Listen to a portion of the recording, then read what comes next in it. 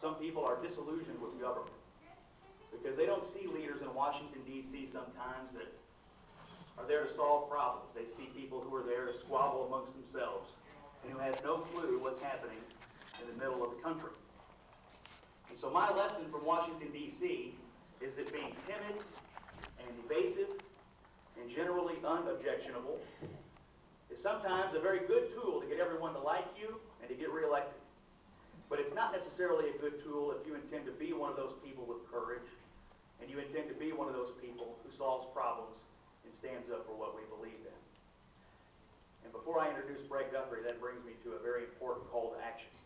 We have to do everything that we can possibly do in this county and in the other 119 counties to re-elect United States Senator Mitch McConnell. He has to be returned as leader of the Republicans because this man has courage.